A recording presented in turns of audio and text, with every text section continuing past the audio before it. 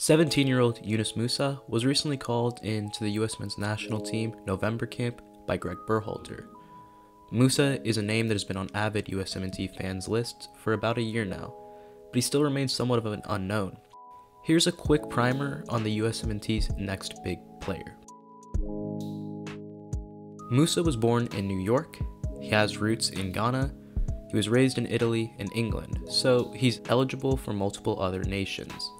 He can play as a deep-lying midfielder, on the wing, or at the 10. Musah captained England youth national teams, but he never appeared in official FIFA competitions, so he was not provisionally cap-tied to England, which enabled the call-up.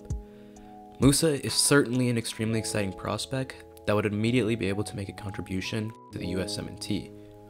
Musah played for Arsenal youth teams, and he made the move to Valencia in the summer of 2019.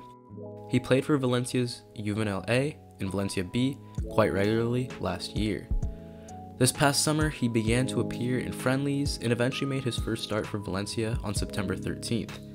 So far this season, Musah has played 528 minutes in La Liga and scored his first goal this weekend.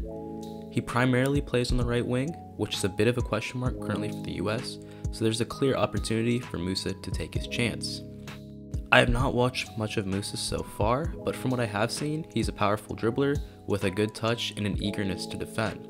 A player that has earned the trust of his manager to play consistently in La Liga at just 17 years old is certainly a player that should excite people.